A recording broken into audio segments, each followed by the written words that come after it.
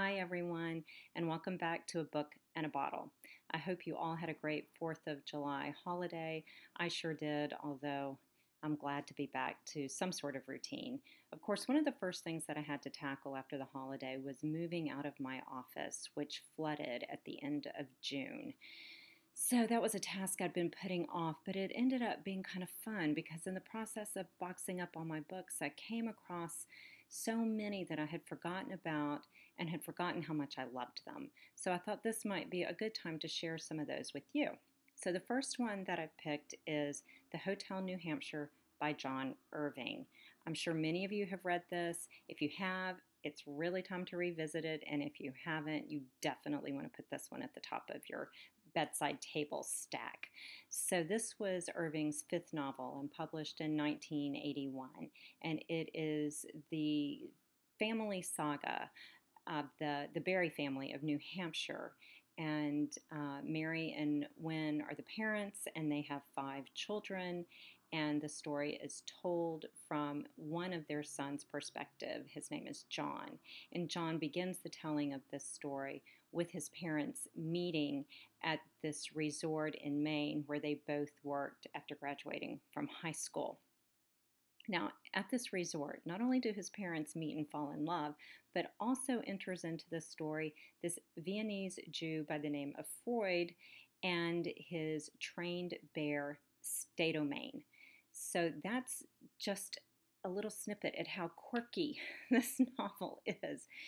And it just goes from there and gets quirkier and crazier and dark and macabre and funny, and it's absolutely brilliant. It deals with everything from suicide, incest, depression, communism, taxidermy, all the while making you kind of gasp and laugh and still dealing with, really big themes of cruelty and injustice.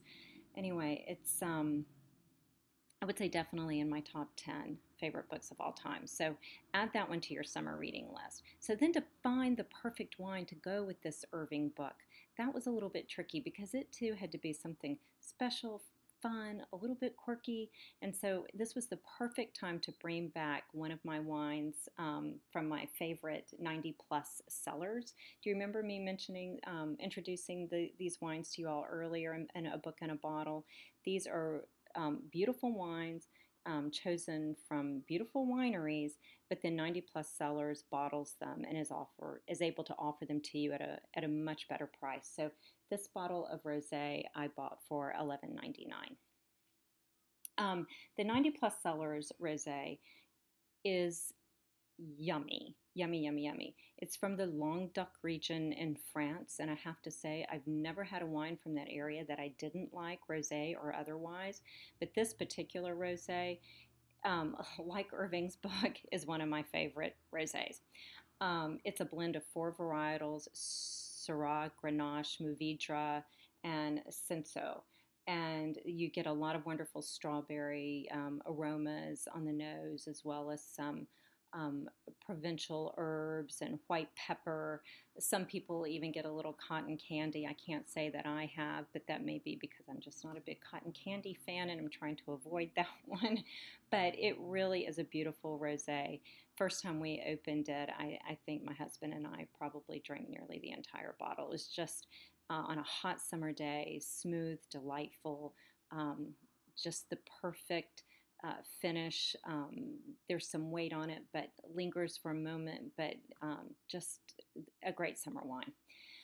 It pairs really well, and this is where I think it's so wonderfully quirky because it will pair with everything from prosciutto and melon and niçoise salad to some good old southern fried chicken.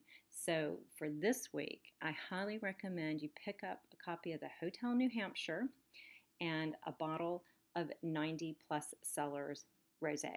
And if you cannot find 90 plus in your market, I do believe if you go to their website, you'll be able to order it directly online. So anyway, you all have a great week, and I'll